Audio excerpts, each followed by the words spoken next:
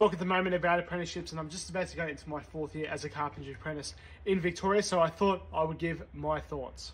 Go into it. I love being an apprentice, and I do think that it is really worth the while, not just for the money but for the skills that you learn.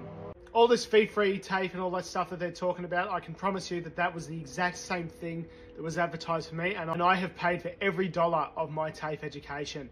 Yes, they do say that it is fee-free, but a lot of employers are just not going to pay it. You're going to be left with the bill. Nobody wants to help you. Nobody wants to know about it. The Gordon, the schools, I've had 2 different employers and it's the exact same. Second of all, you're more than likely going to have to buy a work car, and that's pretty reasonable. Now, yes, you can get something for $4,000 or $5,000 a little bit cheaper, but if you're going to be driving it every single day, I ended up spending 20 grand on a Toyota Hiace, and I'm glad that I did that. It's a really reliable car, but it's not free. You know, you have to also factor that into your expenses.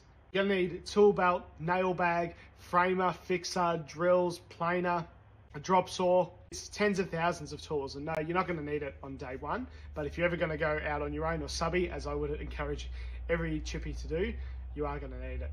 They never ever talk about, and it is really important that people are actually aware of this cost before you become an apprentice. Now, lucky enough that I had worked for a house deposit before I even started my apprenticeship, so I had that to support me, but I'm incredibly lucky. A lot of people don't have that opportunity to get that. So it's a silver lining though, even though you're an apprentice, you can subby your labour out on weekends, and you do actually get a pretty good rate. You can easily earn a week's wage in a day. That's what I've done throughout the majority of my apprenticeship.